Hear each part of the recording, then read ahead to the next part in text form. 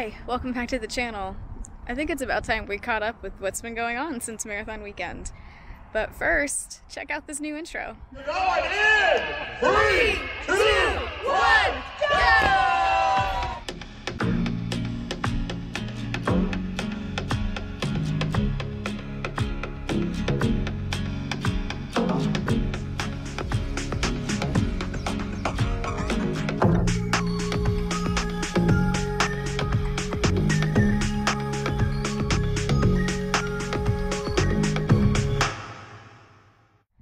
So I thought I would kind of do this in a who, what, when, where, and why type of format. I have some things to update everybody on. Today's actually Saturday. I'm out here doing, getting ready to do 4 miles, and I'm going to try to do it without any walk breaks. I won't be doing a whole lot of videoing during the run. If I end up walking, I'll end up talking, but you know. But take a look at some other stuff I've been up to this past week. You guys ready? You ready to do the chatty? Oh goodness, it's a gross muddy day outside, so I'm gonna do a little walking warm-up for weights. And these guys are gonna walk with me. It's a nice thing about having 2 treadmills now. Good girl. We got this guy over here. We got Sadie right here. So it's Friday, and I was gonna go do 3 miles out at our local little trail near our house. And it's windy and cold, and I just don't have any desire to run in windy, cold weather. So, you know, we have our new treadmill, which you saw with me and the dogs. And one cool thing about our new treadmill is that it actually has this feature. I guess it's pulling it from like Google Earth or something. But you can draw out like a path, and it'll change the elevation as you're going on this little path here. So I drew out 3 miles around where I was gonna run, and this is actually the first time I think I've ran on our new treadmill. So we'll see how it goes.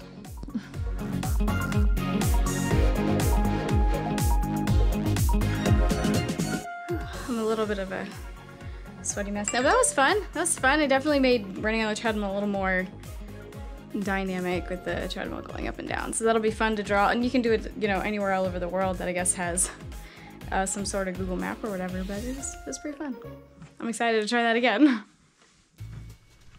What you got? What you got? Is that your bone? Is that your bone? These two.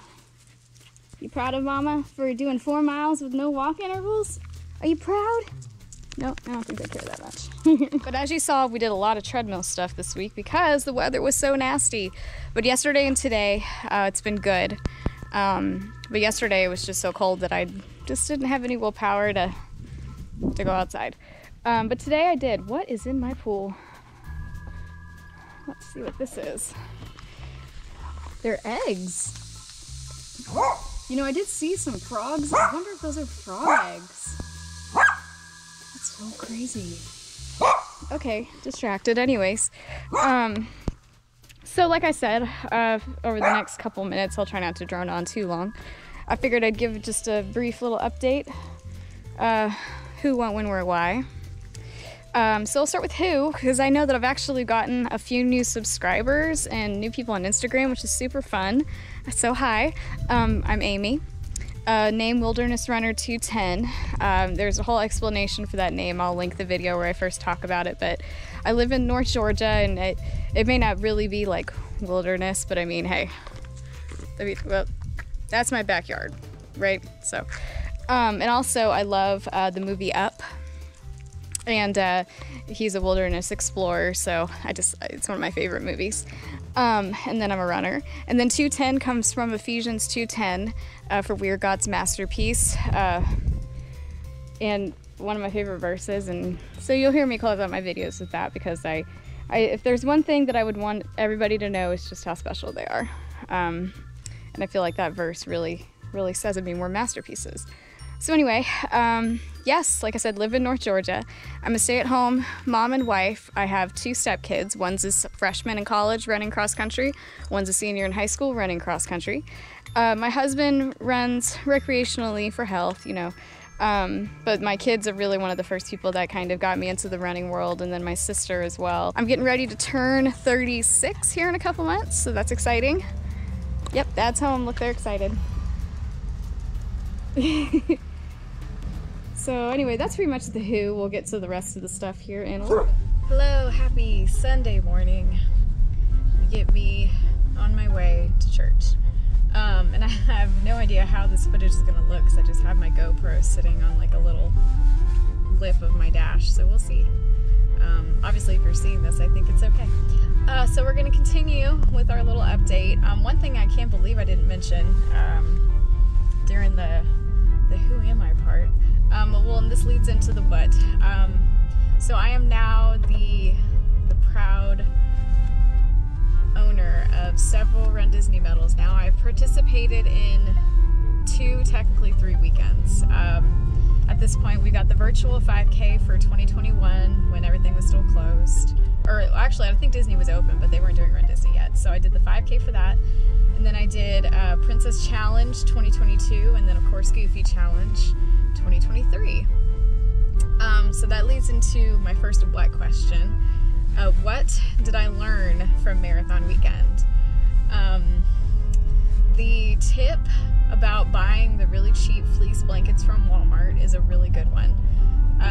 Because I don't know why I fell into the classic, it's Florida, I don't need warm clothes scenario. And I ended up being fine in what I brought to run, but I remember when I saw that it was going to be cooler than I thought. And I don't know if it's maybe the water in the air that makes it just, you know, makes it feel a little cold. Just, you know, it's that damp cold, and it just it makes you chilled. Anyway, but I was so glad that I had those. Oh, I need gas. I was really glad I had those blankets for sure. Definitely for the half marathon day. Marathon day wasn't as cold, but I brought it with me. One, because I was, you know, it was a throwaway blanket. Let's see what else. Training for the marathon. I was very pleased with the training plan. You know, I used Galloway, kind of meshed with a women's running marathon training plan. So I did workouts from the women's running, and then I followed the long runs for the Goofy Challenge training from Jeff Galloway. I was very happy with all that went. Now the one thing I will change next time is, because I had to move some runs around, and I did it in a smart way. I didn't, you know, do any long runs super close, but I ended up having almost a 3-week taper, and I didn't really like that. The original Galloway plan is just a 2-week taper. So I'm definitely going to make sure that I don't make that taper any longer than it needs to be, because I started to feel a little anxious, and you know, everything was fine, and I finished Goofy and I felt really good doing it. So very pleased. Definitely strength training. You know, you'll hear people say this, that strength training is seriously the best and will definitely help with running these long distances. So I've kept up with my strength training, which we'll talk about in a minute. Gosh, what else did I learn from Marathon Weekend? It definitely helps to hit that between 6 and 7 p.m. bedtime for waking up on those early mornings. I take melatonin to help me sleep. Staying at Fort Wilderness, I was afraid we would hear the electrical pageant, the water pageant, and then the fireworks. And I think the very first night that we were at Fort Wilderness, which I didn't have a race the next day, I did hear the fireworks a little bit.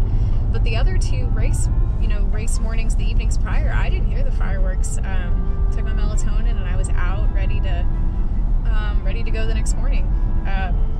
So it's possible to, you know, get enough sleep. I didn't do the parks at all this trip, mainly because my husband was with me, but I also felt that even Sunday when I was done racing, if I were to have gotten a park ticket, I don't feel like I would have gotten my money's worth, just because we didn't get back, and you know, cleaned up and everything. It was like 1 or 2 o'clock already, which, you know, most park days majority of them are over by then. I really liked how we did our reservation. Oh, okay. You know, we did a reservation at Chef Mickey's, so I could get pictures with, you know, the Fab Five with my medals and not be, you know, sweaty and gross. So I loved that idea. I do have a video from that. I haven't looked at it at all. I don't know if it'll be a separate video, or I might insert some of the highlights in my next update video. So we'll see. I have to look at that footage, but it was super fun. Favorite parts. What were my favorite parts of Marathon Weekend? I think the theme probably made the weekend for me, I think, because, you know, it was 90s theme, so, you know, all the music, and we heard a lot of the same music over the entirety of the weekend, but I really didn't ever get old for me. I just, you know, 90s music, it's good dancing music, so it was super fun. The theme was great. I don't know if you call them decorations, mile markers, and then the colors and the stage, characters on course. I was able to ride Everest, so I loved that. You know, obviously, the one thing that I didn't get to check off my list was finishing the marathon with my sister, which I didn't mention this in the video, so I'll mention it now, because I did catch up with her, as you saw in my marathon recap. It was about maybe just after mile 6, I think.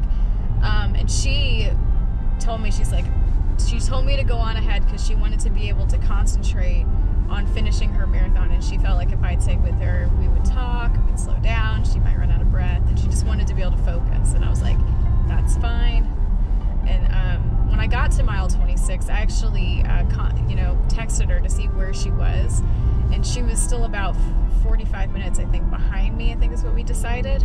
And so she told me just to go on. She didn't want me to be waiting at the 26-mile marker for that long, and I was like, okay.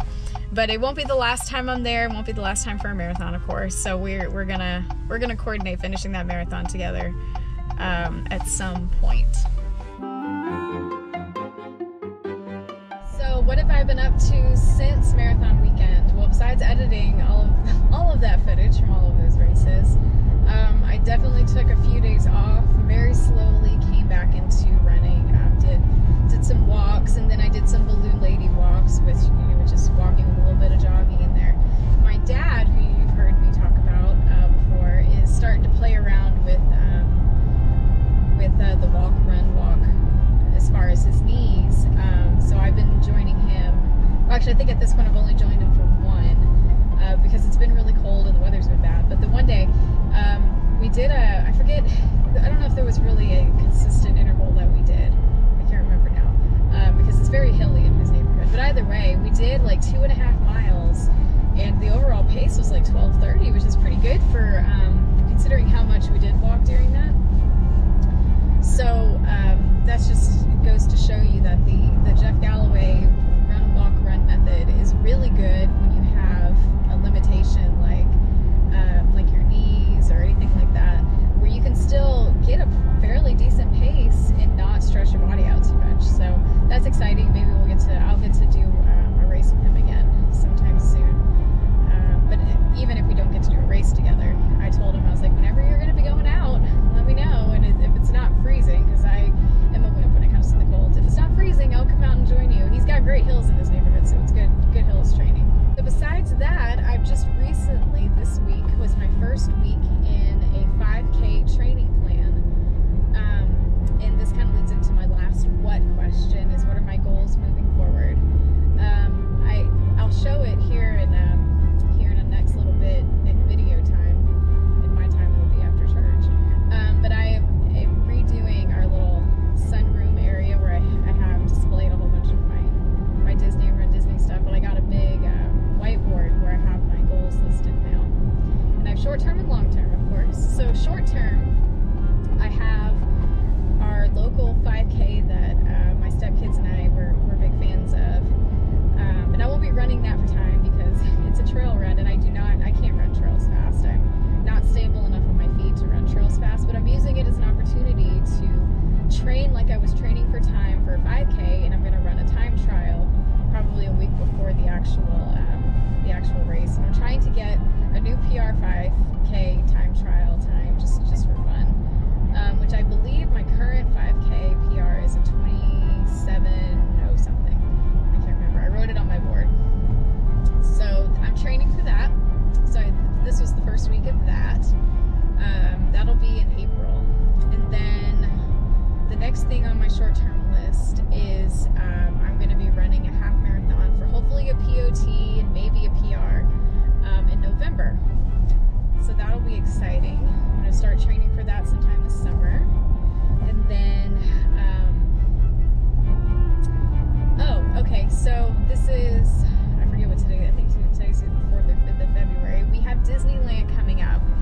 registration for Disneyland coming up. So I'm hoping, fingers crossed, to get in for the challenge for Disneyland. So that's my third short-term goal, is to PR and fun at Disneyland. I really hope I get in. It would be so, I've never been there. It would just be so cool to see the park where it all started. And my sister and brother-in-law, of course, are going to try to get in as well. So if we all get in, or maybe just one of them gets in and I get in, or, you know, whatever combination, we'll go out there and have a good time. And then long term, here is the exciting long-term goals. I am going to run the marathon again in a couple of years. I'm going to try to get a sub 5 hour. This time around it was 5 hours 4 minutes, so I feel like I can shave off those 4 minutes. I feel like that's achievable for sure. So I'm going to try to get a sub 5 hour marathon. And drum roll, I'm in my car, so this is my drum roll. I am shooting for Dopey of 2025. I told Tara and Kristen earlier this week, I sent them a message. I said, you are two of the people that have, you know, gotten me to where I think Dopey is achievable for me. Even though, I mean, the main thing that was holding me back from ever thinking I'd want to do that is waking up early 4 mornings in a row. But especially after how awesome and how much fun I had during Goofy, it's not even so much I'm thinking about the fact that I have to wake up 4 mornings in a row. It's, I get to run 4 races that are just so much fun. So that's like twice as much fun as I had at Goofy is what my mind is telling me. So it's just something I want to do, something I want to try, and like I said, I'm going to train for Dopey just like I did for Goofy. I'm going to, you know, really lean into the marathon training part and try to shave those 4 minutes off. So that'll be 2 years from now. That'll be Dopey 2025, so that's super exciting. So with all of that, I kind of already did the when question that I came up with, which is when will I be racing again? Got April, November, and then hopefully January Disneyland, and then January 2025 for Goofy. And I'm sure between Disneyland and Goofy there might be some little local races, but one thing that I could make a when question is when will I be back at Disney World? I will actually be back in December with a couple of my girlfriends from up here. We're planning on going for the Candlelight Processional in December, so that'll be fun, and I probably will make a vlog or two about that. I'm really excited. I've seen video of Candlelight Processional, but to get to go there in person, and to go with a couple of my friends, and we're planning on doing, I think right now we're planning on doing all the parks except Animal Kingdom. We have 3 park days, so that'll be exciting.